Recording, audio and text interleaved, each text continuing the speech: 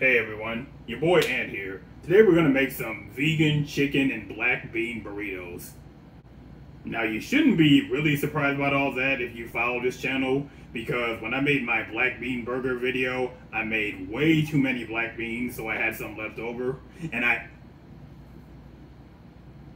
You didn't see that one. Anyway, come on. Okay, this is our vegan chicken. Now, vegan chicken is generally pre-seasoned, so you didn't see me pull out the wax paper or anything.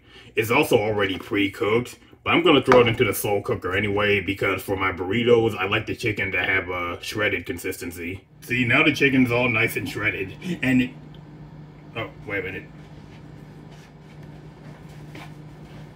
Okay, now it's all nice and shredded. Okay, now we've added our beans and the rice, and as you can see, I mixed that all together. And finally, there's the cheese. Why did I stick the cheese right on top? Well, because I like to have the cheese right on top. And the truth of the matter is, I almost forgot to add it. So let's just mix that in too. Now, you already know how I make tortillas, but one thing you'll notice right away is that the tortilla is already inside the skillet. That's because we're going to build a burrito right inside the skillet. I just think it's easier to handle that way. Now, right now the skillet is on medium-low heat, so things won't cook too fast while I add everything to the burrito. I'll turn it up in a moment. Now, you'll notice right away of how the filling is positioned. Not exactly in the middle, not exactly on the edge. What I like to call this is the right side of the left half of the tortilla.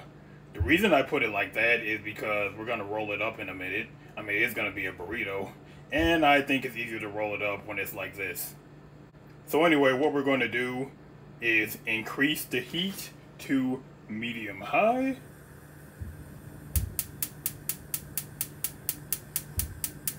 And we're going to cook it like that for 1 minute and 30 seconds. Okay, what I did was completely remove the skillet from the heat. Now what we're going to do next is take our spatula, like so, and roll up the tortilla. And I rolled it up a second time.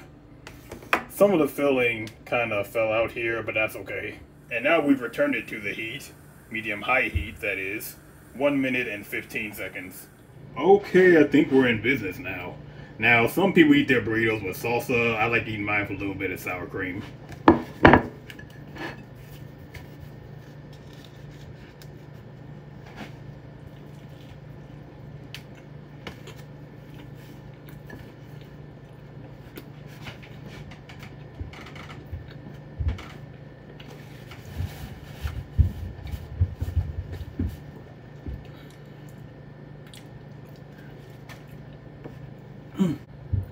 I have no words. This is beyond delicious.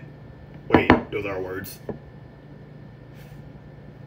Okay, that'll do it. If you want the recipe for this, you know where to look. Thanks for being with me, and I'll see you again soon. What? What was that clicking noise? Oh, that. See, what happened is when I turned up the heat earlier, I turned it up a little too far. That happens sometimes. Bye.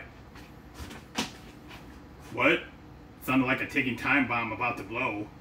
Yeah, that's why I have inside my house. An actual time bomb is gonna blow any minute. Huh? You know what else can blow? Man, this is a family channel. Get the